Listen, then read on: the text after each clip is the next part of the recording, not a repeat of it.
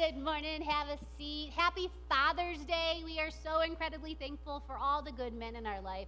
There is something so incredibly special about a good man. And when he steps up and leads in the family, in the home, in the church, in the community, the world is a better place for it. And we are thankful for every one of the good men in our lives. Let me say a prayer for us. Dear Father, we love you. We trust you. We are so incredibly thankful for what an awesome God that you are. Thank you that you are a God worthy of all praise. I pray that you would be at work in our hearts today. I pray that you would incline us towards what is right and what is good, and you would strengthen and empower us to be the men and women you've created us to be. I pray this all in Jesus' name. Amen. Some years ago, I read a really cool book by a woman named Liz Bohannon called Beginner's Pluck. And in it, she shares a story about a woman named Sister Rosemary. Sister Rosemary was sent to northern Uganda to be the director of St. Monica's Tailoring Center back in 2002. And if you remember any of your history, 2002, Uganda was in the middle of a violent civil war. So she entered into a pretty dangerous area. And what was happening at the time is kids were being abducted from their homes and recruited into the army and other terrible, atrocious things. And so one of the things she started doing was just hiding kids. She saved hundreds of kids from being taken by just hiding them anywhere that they could, in cabinets, anywhere she could find a crevice to just shove them in, she hid them. And when the war ended, what she realized was that these kids now needed more than just a place to hide. So she created a daycare for the younger kids and a literacy program for the girls where they were taught trades and vocations. What happened was a lot of the boys were able to return home, but because of the culture, the women, the girls, were left with no place to go. They'd been abandoned by the community and their families. So Sister Rosemary took them in, trained them up, and created this incredible program for them there at St. Monica's.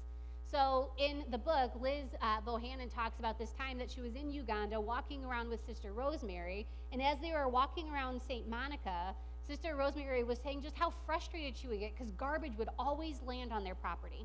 And every day they'd go out, they'd clean up all the garbage, and more garbage would show up, and it was plastic bottles and bags and pop cans, and she's trying to create this healthy home and space for these kids to grow up and find health and hope. And she said it just keeps getting more trash, and it was a constant frustration for her dealing with all of this garbage.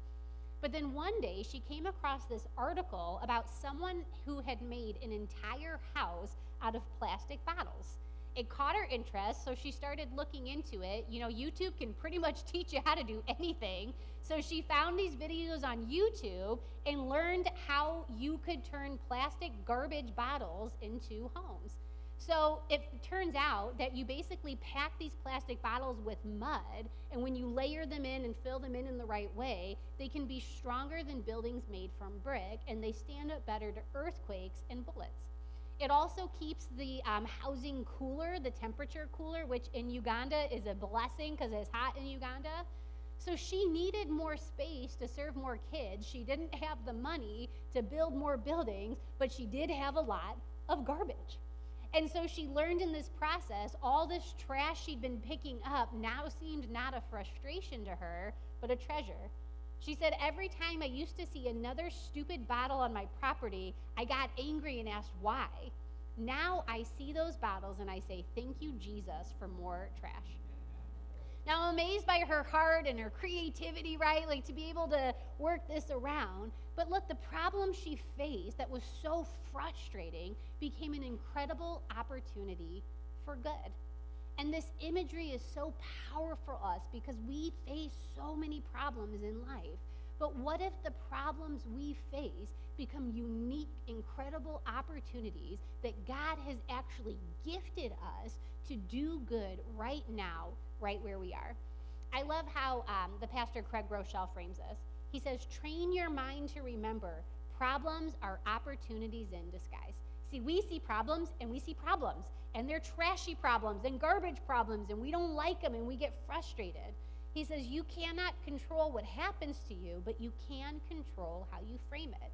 No one can stop you from reframing problems as potential opportunities. Listen, he says, every crisis creates unexpected problems. We've lived this, right? We've experienced this. But he says every crisis also creates unprecedented opportunities. Most people just see the problems, but the best people, the best leaders, they address the problems and seize the opportunities. All right, I want you to hold on to this perspective in your mind because it's so powerful when we think this way. Everybody sees the problem, right? Everybody knows how to point out the problem and what's not working and what's going wrong in the world today, right? Everybody can see that. But it takes a unique perspective to say there is an opportunity here and we can do something about it.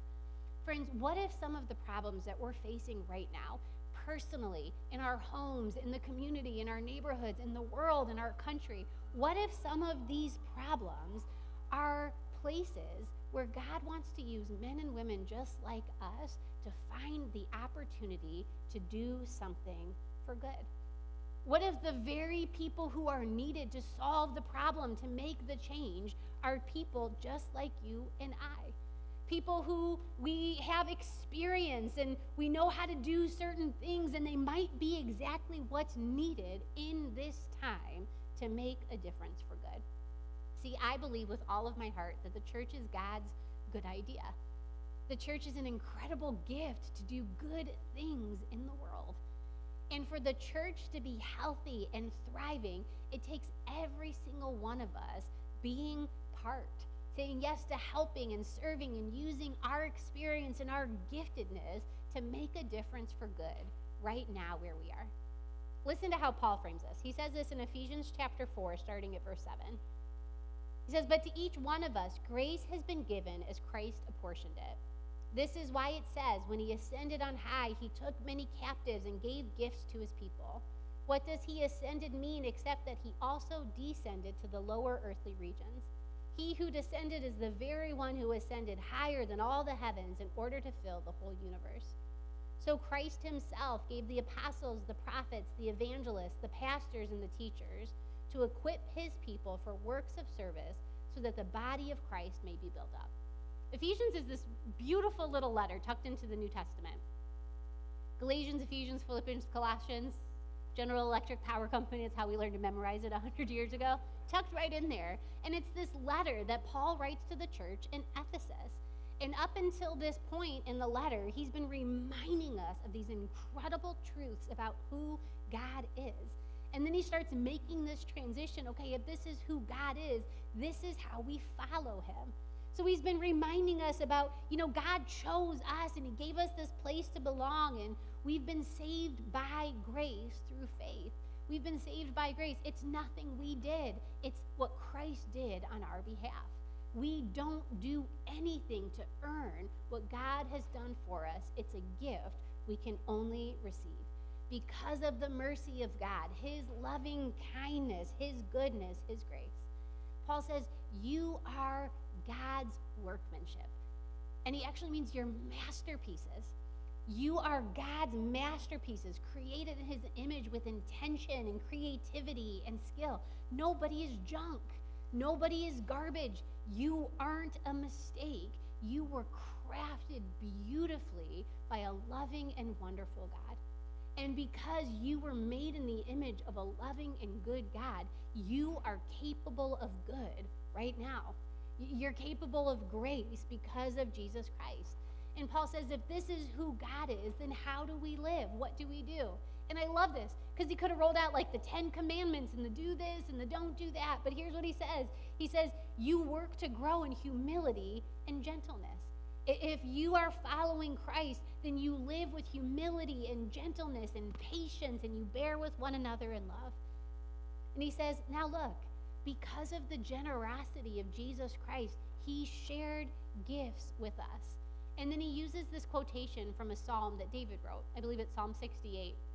And it's this imagery that David uses of God rescuing his people who were captive and setting them free. This was powerful language that the Israelite nation reminded themselves again of, this is who God is and this is what he's done, and he set the captives free and he gave them these incredible gifts.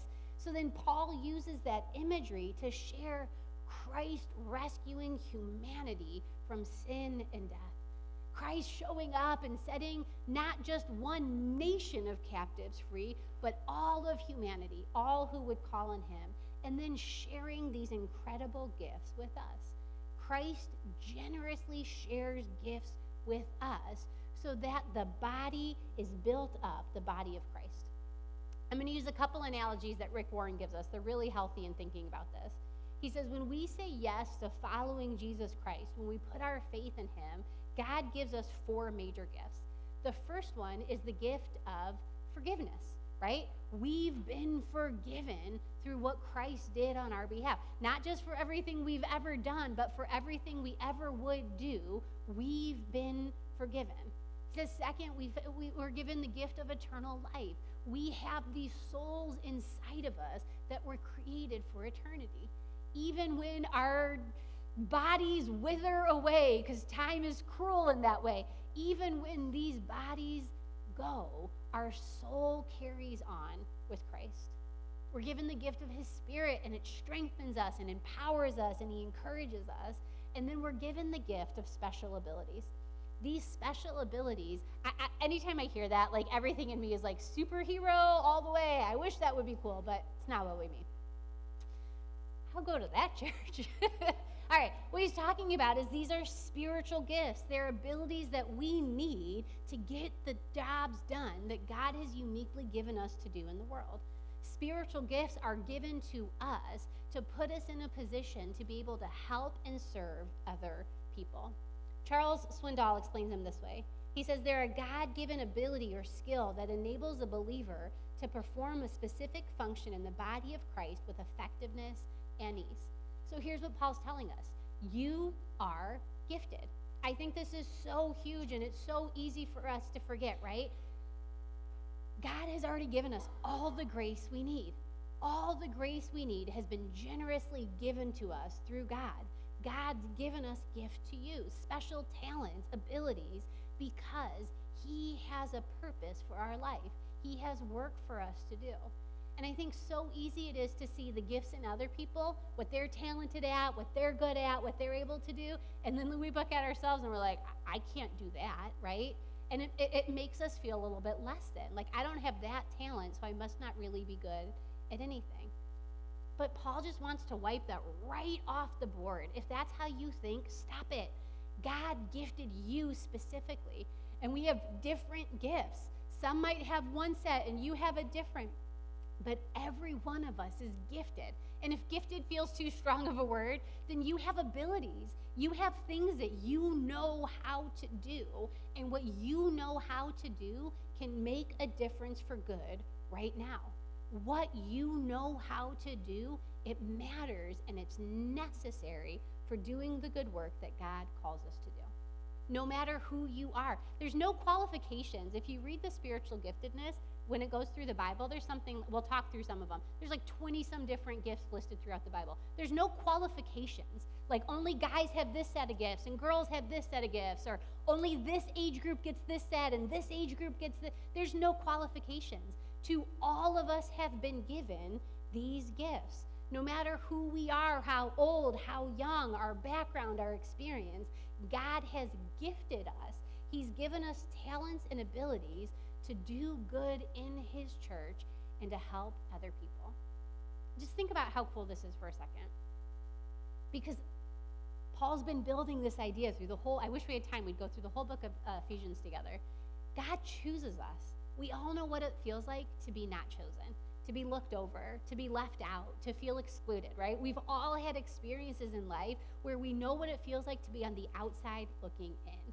God doesn't make us feel that way. God chooses us, and he brings us into this awesome relationship with him, and he gives us a home and a family and brothers and sisters that we are part of something awesome that he's doing in the world. And if it's not enough that he chooses us, he gifts us. He generously shares with us that we are empowered to use these good gifts right where we are to do good. So all of us are gifted in different ways and in different places. We all have gifts and abilities, things we know how to do that make a difference for good right now. But then how are we gifted? Look at what he says in verse 11. So Christ himself, he gave the apostles, the prophets, the evangelists, the pastors, and the teachers to equip his people for works of service so the body of Christ may be built up. Okay, so he breaks down for us here 5 different spiritual gifts. He starts with the apostles. Literally, it means somebody who was sent. The apostles of Christ, what sets them apart is they were appointed and chosen by him, and they had seen the risen Christ. That's what made an apostle. They had been chosen and appointed by Christ, and they'd seen the real life living on earth risen Christ.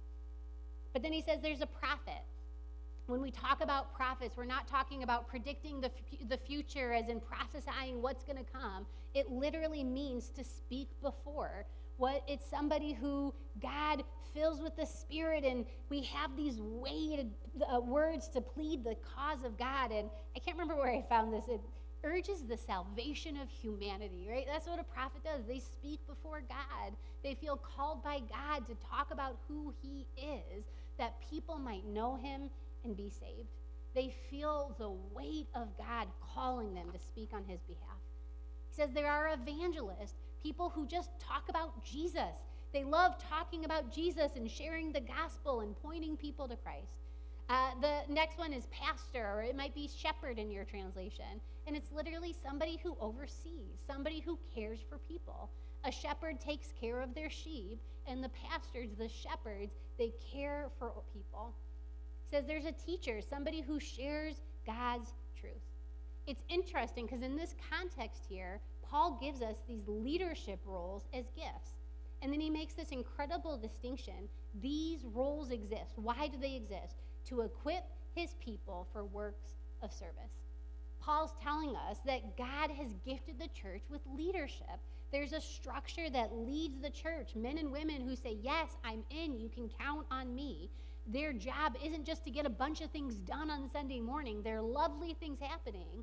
Their job is to lead people, to disciple people, to equip people, to mentor people for the gifts, the service, building up the church. What happens is the role was never meant to be one person leading, doing everything, all the ministry, right? That's never how it was supposed to be. The leader equips people around them to recognize their own giftedness, their own talentedness, their own abilities that help go into making the church a better place. And then the leaders disciple people to grow up in their faith and their giftedness and their talent. The leader mentors and teaches others to grow so that then they can lead and they can disciple others, and the church multiplies and the church grows. That's a structure that is healthy for the church. It's healthy for the leaders and it's healthy for the church. If there's only ever one leader doing everything, the ministry can't grow beyond what one person can do, right? Some of you are super talented and you can do a lot, but all of us have a context for how much we can accomplish. And we want to build ministry that grows beyond just what one person can do, but it goes into the next generation and the next generation and the next generation. And that happens when leaders step up to saying, yes, I'm in. I'm going to work with people. I'm going to teach. I'm going to disciple. I'm going to equip. So the church can do more. The ministry can do more. And as this discipling happens, the church grows and grows, which is how it's supposed to be. Paul loves a good analogy, and he loves comparing the church to the body. Because you need all the different parts of the body to work, right? If you've ever been down a part, you know it's a little rough going. I won't tell you about the time I was on crutches one time. I am a disaster, it turns out, on crutches. I fell all of the time. All right, you need the pieces. They work together, and the heart can't do all the work by itself, and the lungs can't do all the work by itself, and the right hand isn't more important than the left hand, right? All of the pieces are necessary. And Paul says the same thing is true in the church. Your piece of the puzzle is necessary and it matters. Your giftedness matters. Your skills are important. They're not just important, friends, they're necessary. And if you've ever put a puzzle together, I'm OCD, and if I'm putting a puzzle together and there's pieces missing, it drives me nuts, right? Until I can find those pieces and get them back in. All right, your piece, if it's not part of the puzzle, it's missing. And it's necessary for the church to be healthy and the body of Christ to grow. Look, there's all these different talents and gifts. There's spiritual giftedness that covers a whole wide variety. Maybe it's teaching, or maybe it's talking about Jesus. Maybe it's the ability to care for others, or encouraging people, or giving generously.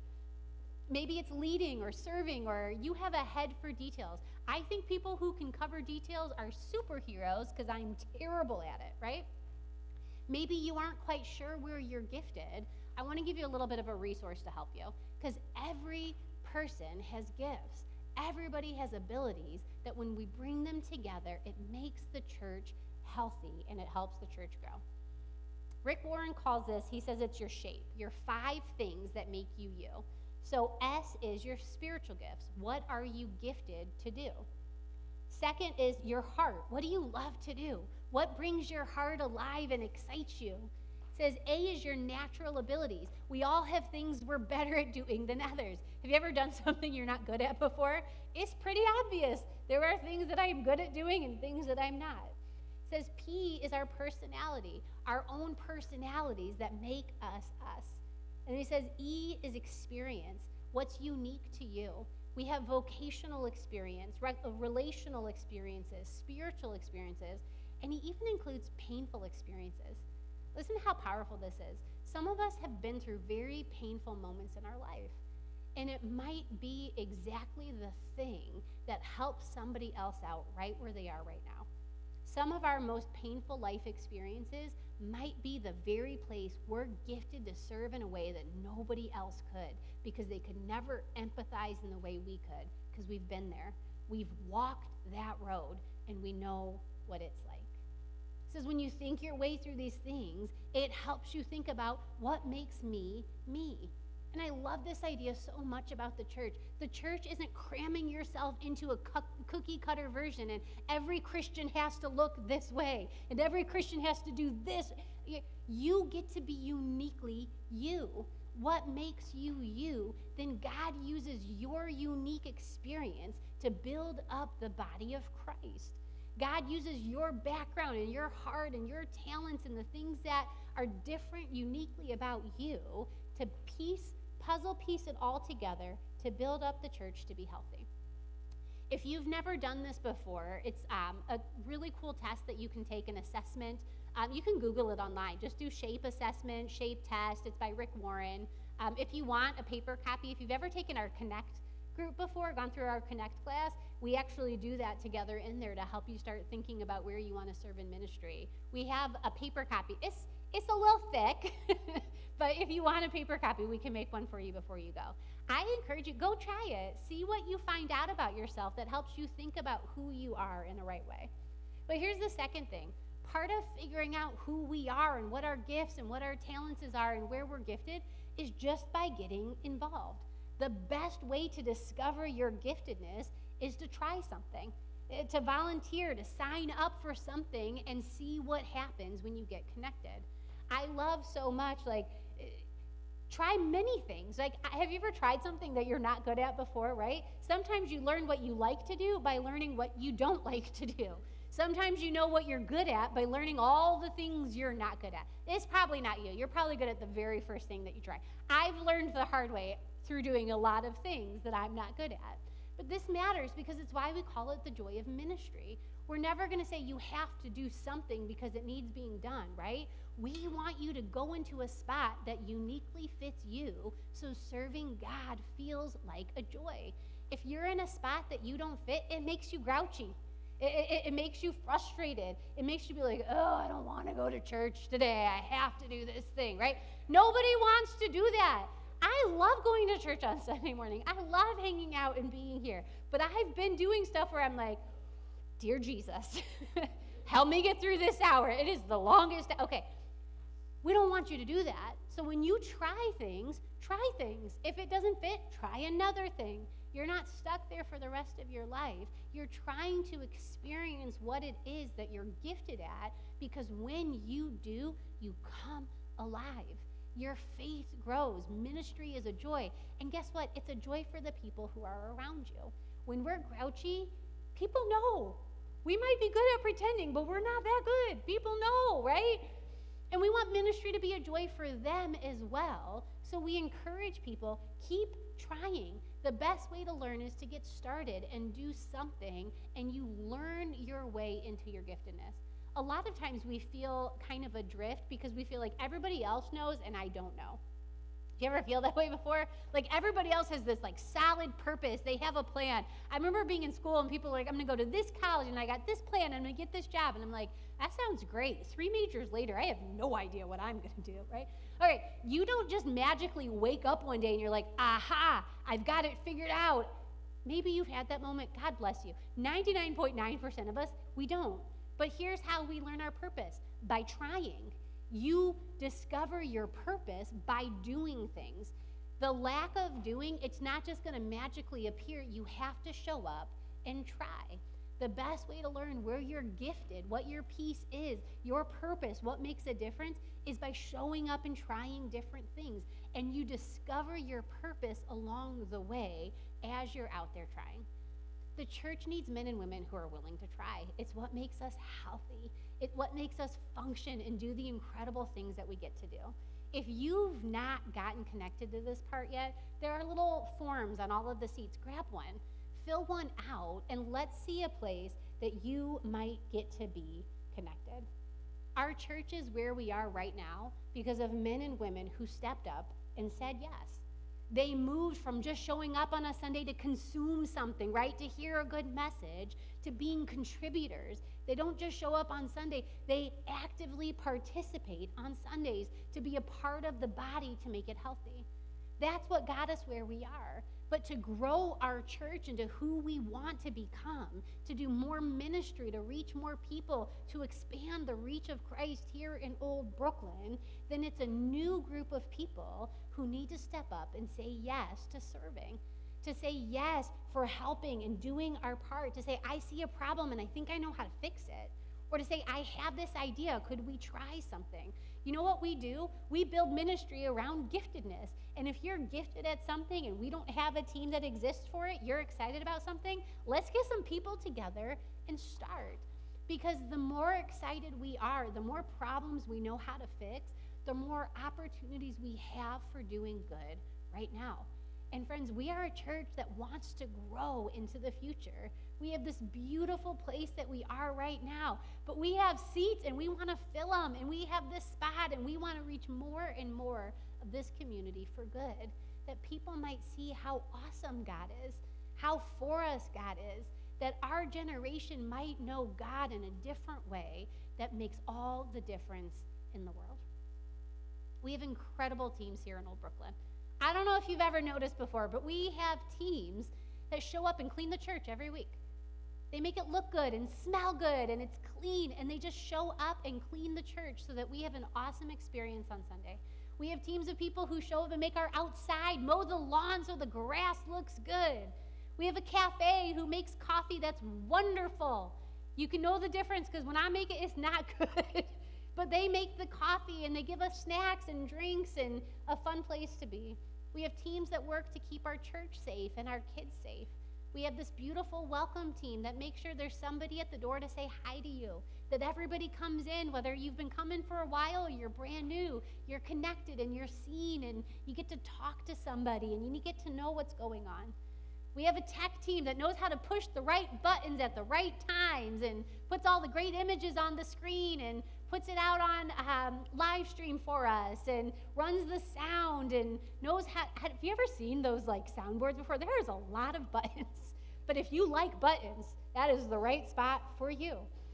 We're working to build a team to help our Spanish translations right now because it turns out, technology, it always takes a little bit more work than you think it's going to be.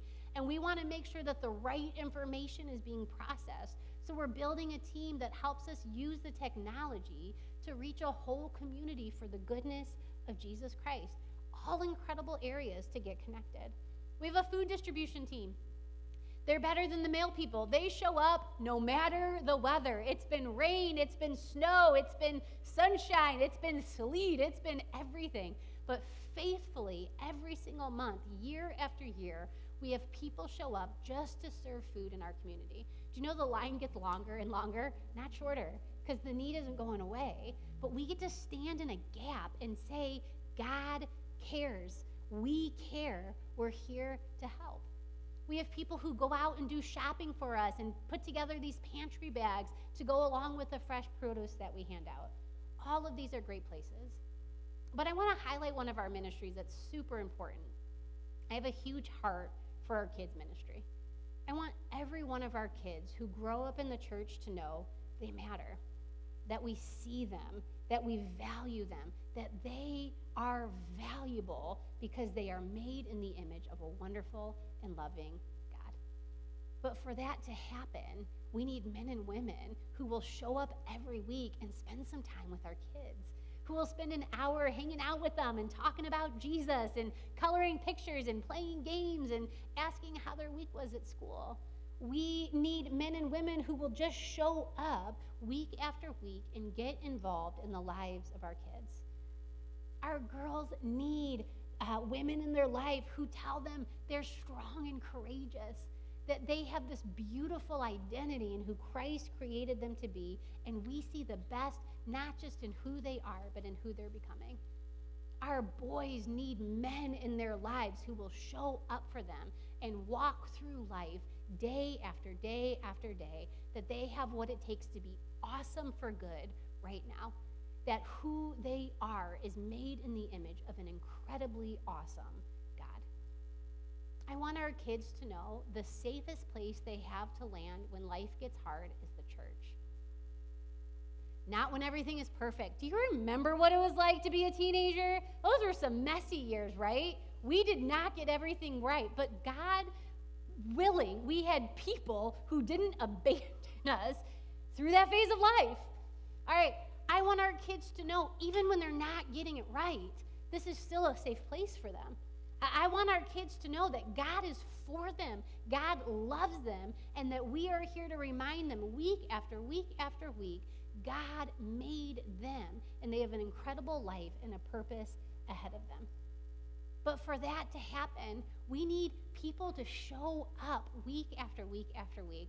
I would love if just 5 people said yes to serving our kids, to boost our kids' ministry, that our kids might grow up knowing they're loved, their life is meaningful, and we value them, that we see them and that we're here for them. I've told you this idea a bunch of times. It's one of my favorites. It's from Andy Stanley. The greatest contribution you make for the kingdom of God might not be something you do, but someone you raise. What if we were a church who raised up a generation of kids? Their life with God wasn't a gospel of sin management and what they got right and what they didn't, but their life with God was a relationship to Jesus Christ that was greater than anything else.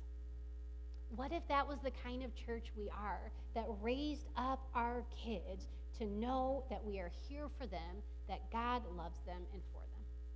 Don't leave today without signing up for something. Fill out that volunteer interest form. You can hand it to the Connect team on your way out or drop it in our giving box on your way out. We are gifted to serve.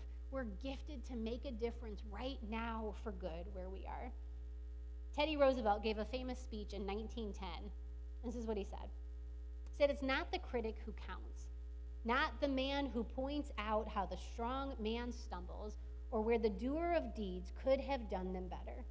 The credit belongs to the man who is actually in the arena, whose face is marred by dust and sweat and blood, who strives valiantly, who errs, who comes short again and again, because there is no effort without error and shortcoming.